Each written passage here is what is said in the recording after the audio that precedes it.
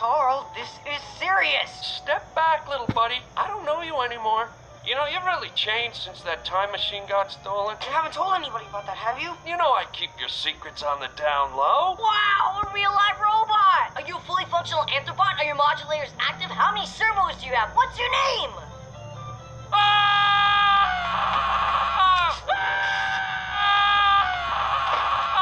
Come on, Carl. We've been in spots like this before. It's no big deal. Oh, no way, man. You have really done it this time. Thanks to you leaving the garage door open, the time stream was altered, and when your dad gets back tomorrow, I'm gonna get blamed for it. But not this time, because look who's hiding in a closet.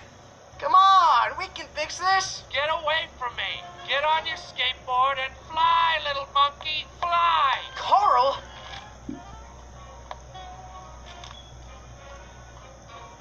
Fine. This could have been our greatest adventure yet. You and me. Fixing time as we know it. But no, Wilbur Robinson's flying this one. Solo. Don't be doing that. Look, you got me. I'm in. Great.